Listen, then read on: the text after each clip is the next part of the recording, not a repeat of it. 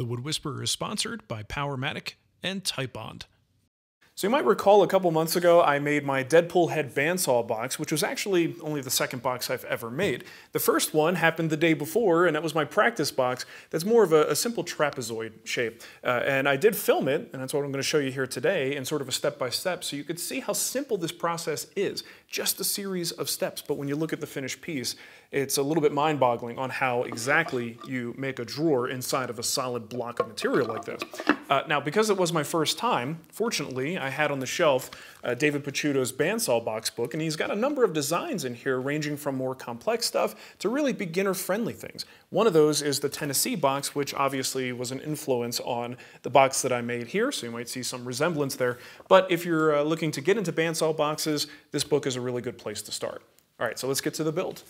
I'm lucky to have some 12-quarter walnut on hand for this.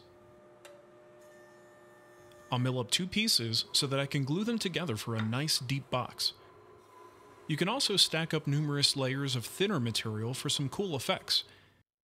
In my case, both pieces have a decent amount of sapwood on one face, so I'll glue those faces together to give the illusion of grain continuity. As you can see, my pieces aren't exactly the same size, but it doesn't matter. This is just a rough blank.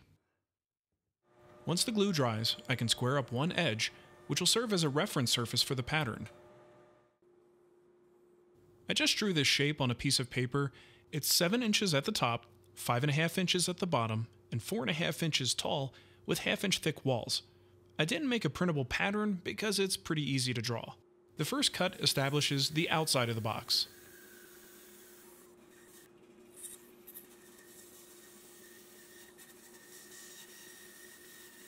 The blade cuts pretty cleanly, but the box definitely needs a little bit of sanding to smooth it out.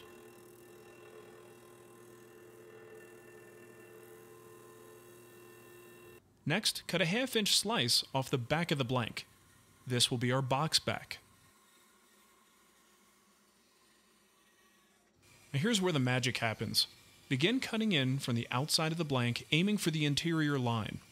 This cut establishes the inside walls of the box, while simultaneously releasing the drawer blank. Keep in mind there are no do-overs with this cut. The wider and more jagged the cut line, the sloppier the fit of the drawer. So try to make one continuous smooth cut. The walls should spring open just enough to allow you to stop the saw, raise the guard, and remove the pieces. The outside shell is the box itself, so we'll glue it back together right on the cut line.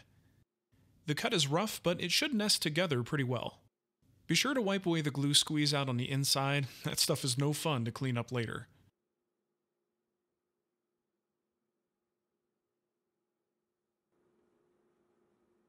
Once dry, it's time to glue on the back. Now, I didn't film it because I honestly wasn't sure that it was a good idea, but I did some sanding on the back as well as the box rim in order to smooth them out and remove the bandsaw ridges. Turns out that worked very nicely, and the glue line becomes all but invisible. When the back is dry, the sides of the box can be sanded and smoothed, and we can remove the template schmutz from the front.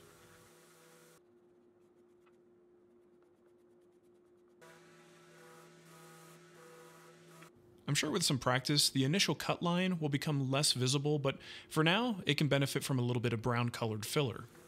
Once the finish is applied, it should look passable. The box then gets a little decorative roundover.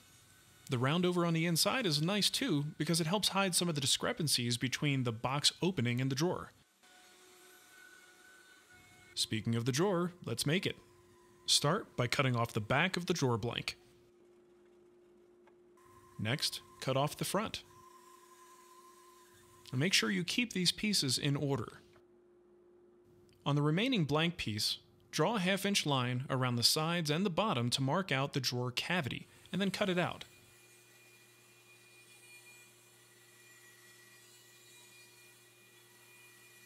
Smooth the inside however you can, as this won't be easy to do once we have a front and back glued back on. By the way, I'm using Typebond Original for this glue up, which tends to leave a light colored glue line. Titebond makes another product called Titebond Dark Wood Glue, which is a great choice for woods like walnut, and especially on a project where we're trying to create an illusion by hiding joints, this is a good idea. This project was just a practice run for me, so I wasn't too worried about it. Once the glue is dry, clean up the exterior of the drawer. Keep in mind, the more material you remove, the looser the fit. That's why it's so important to get the cleanest cut possible right off the bandsaw.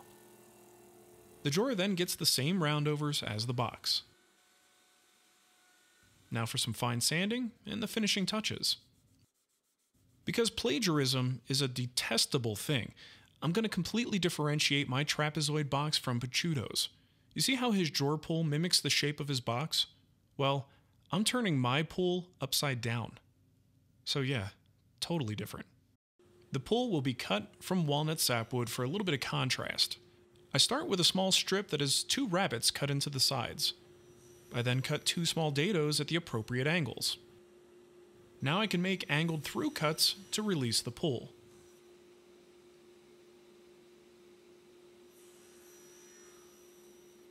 This method results in a pull that sits up off of the drawer front surface, making it easier to grasp. A little cleanup, and it's time to glue the pull to the drawer.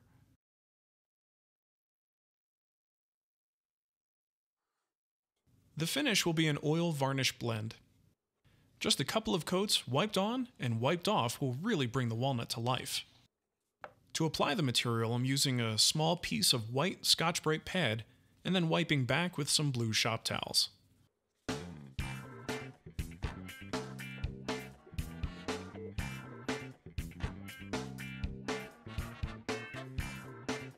Right, so that's all there is to it. A simple bandsaw box. It's actually pretty easy, right? Like once you know the series of steps and you have a good piece of material that reinforces this illusion of a big thick block of wood, you can make something pretty awesome. It's like anything in woodworking, it's just a series of steps. I say it all the time, but it bears repeating.